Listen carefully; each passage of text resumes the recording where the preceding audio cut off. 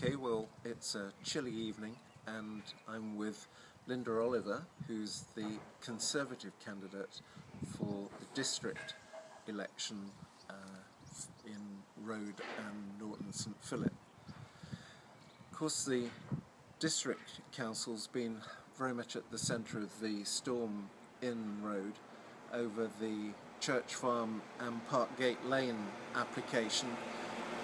It's been because of the problems over planning in Mendip that we ended up with the application going ahead based on the MPPF guidelines in Church Farm and Parkgate Lane. There's a lot of anger towards Mendip about that. What can we do now? What can you do about Parkgate Lane and Church Farm? Is there anything you can do to help that situation? Yes, there is. I mean, the most important thing now is to make sure, and I am aware that there's a lot of conditions being applied to that development, and these conditions need to be adhered to and monitored throughout the period of that development, you know, the start and ongoing. I mean, we've had a similar issue in Norton St Philip with 51 houses, and what we need to do is make sure that 106 agreements are developed in a way that help mitigate the impact on the community, so make sure that you get a fair share of money like we did in Norton St Philip, and that those monies are spent in areas to help the community. You need to make sure the conditions are adhered to and that that development doesn't creep and things happen that are outside what was originally planned for. And I think one of the key focuses is to make sure that any of the affordable houses as part of that development process are actually secured for local people and local people only, because surely, just like Norton St Philip, Road will have got a lot of people who can't afford houses in this village and need local facilities, local housing. So there is actually quite a lot that the district councillor can do to ensure the village gets the most out of the development. Yeah, I think with the right candidate and the right experience, because it takes some doing and some tenacity, you can fight for this village. We got in Norton St Philip 8 of 4 affordable houses for local people, and we only had 8 houses in 51, and I think you're targeted for 11, and we got half of those allocated to local people.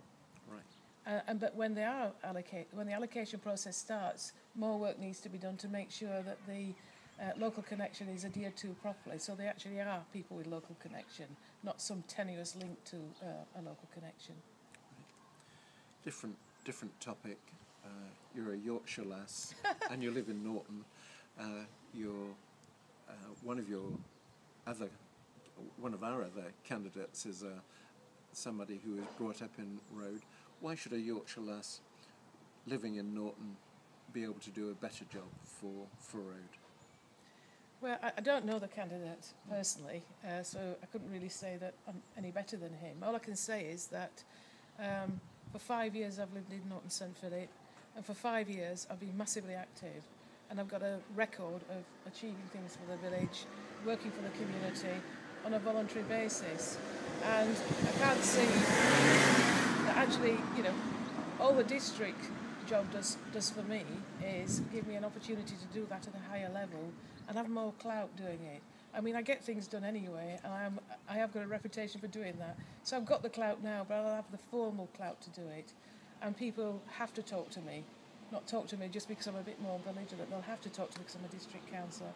And I've achieved in Norton St Philip things that, and dealt with issues in Norton St Philip that are clearly issues in Road, highways, housing, developers, 106 monies. I've got a reputation. I've written all the bids for the monies in Norton St Philip, for the church, for the recreation area, not for the school. Oh, I shouldn't say that, but we got 70,000 for the school. But I've written those bids to get those monies, because it's not a done deal. You just don't get them. You have to bid for them. I've got the experience. I'm a mature lady. And if there was one thing that you think you can make a difference for Road, what would that one thing be? Make a difference for Road? Well, make a difference. I think one of the well, just fight for road like I fight for Norton St Philip. I mean, the issues are not any different. There's one thing I found out when I've been canvassing. They're not any different. All I can do for road is what I've done for Norton St Philip and use my professional background. I'm not working now, I'm retired. Not that it feels like that, but I'll just use all the skills I've gained throughout my career to work for road, just like I've done for Norton St Philip. I feel passionate about things that I do. I don't do it for money, that's for sure. I do it because I've got a passion about these things, and then the same things, so I'll do the same things. Okay, that's Linda Oliver, Conservative candidate for Mendip District Council. Election day is May the 2nd. For us now to make our decision. Thank you very much. Oh.